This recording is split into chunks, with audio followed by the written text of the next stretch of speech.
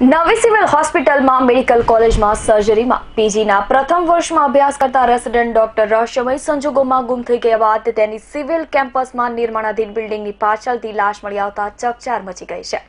આ બનાવમાં ખડોદરા પોલીસે સિવિલના 4 ડોક્ટરો સામે આપઘાત, દુષ્પ્રેરણા અને એટ્રોસિટીનો ગુનો નોંધી વધુ તપાસ શરૂ કરી હતી।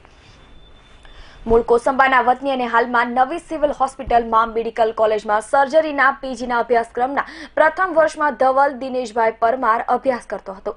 આ દરમિયાન ધવલે સવારે 9:30 વાગ્યે તેના પિતા દિનેશભાઈને ફોન કર્યો હતો।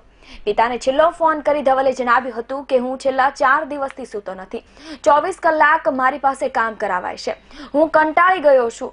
હવે મારે કામ નથી કરવું। ધવલના આ ફોનથી પરિવાર દોડતું થઈ ગયું હતું। ધવલની શોધખોળ કરતા આઈસીયુ વિભાગની પાછળથી તેની બાઇક મળી આવી હતી। ત્યારબાદ સાંજના સુમારે તપાસ દરમિયાન સિવિલમાં નિર્માણાધીન કિડની હોસ્પિટલ બિલ્ડિંગની પાછળથી ધવલનો મૃતદેહ મળી આવતા પરિવારજનોના પગ તળેથી જમીન સરકી ગઈ હતી। રહસ્યમય સંજોગોમાં ગુમ થયેલા ધવલ પરમારની નવી સિવિલ કેમ્પસમાં નિર્માણાધીન કિડની હોસ્પિટલ પાછળથી લાશ મળી આવી હતી, જ્યારે નિર્માણાધીન બિલ્ડિંગના 9મા માળની પાળી પરથી સુસાઇડ નોટ મળી આવી હતી। દવા લખવાની પ્રિસ્ક્રિપ્શનની ભાષામાં મળેલી આ સુસાઇડ નોટમાં લખ્યું હતું કે પ્રેશર, ડિપ્રેશન, ટોર્ચરિંગ વગર ટીમે 24 કલાક ડ્યુટી અને તેને કામ એકદમ પરફેક્ટ જોઈએ। આ કેવી રીતે શક્ય છે? આઈ લવ ડેડ એન્ડ મોમ ટુ।